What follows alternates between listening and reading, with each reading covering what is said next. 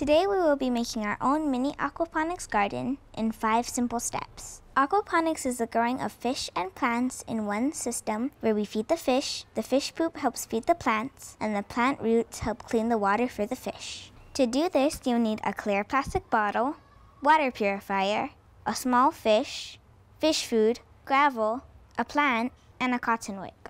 First, you must clean a clear plastic bottle and then cut the top off. Second, you will need to pour water into your plastic bottle and add 2 drops of the water purifier and wait for 20 minutes. The third step is to add gravel and then net the fish and give it a home in your plastic bottle. Take the plant out of its pot and wrap the cotton wick around the roots before putting it into the top part of your plastic bottle. Finally, you place the top part onto the bottom part of the bottle. Make sure the cotton wick is touching the water and your aquaponics garden is complete.